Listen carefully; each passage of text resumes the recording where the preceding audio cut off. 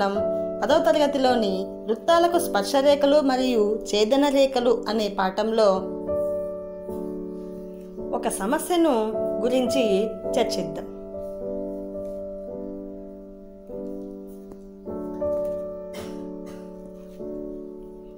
ఏదైనా ఒక వృత్తాన్ని కొంత వ్యాసార్థంతో గీచి ఏవైనా 4 స్పర్శరేఖలు గీయండి.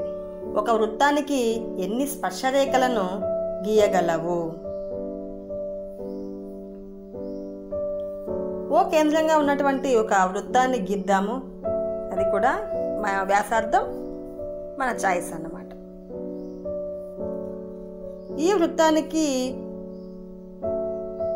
స్పర్శరేఖలు P, Q, R, S. వీటిని వృత్త పరిధిపై A, B, C, D బిందువుల ద్వారా గీద్దాం. ఒకసారి గమనించండి, ఇలా వృత్త పరిధిపై ఉన్నటువంటి అన్ని బిందువులపైన మనం స్పర్శరేఖను గీయగలమా? ఎస్. వృత్త పరిధిపై అనంతమైనటువంటి బిందువులు ఉంటాయి. ఈ అనంతమైన బిందువుల ద్వారా మనము అనంతమైన స్పర్శరేఖలను ఒక వృత్తానికి గీయగలము. Thank you. Keep watching Kranti maths.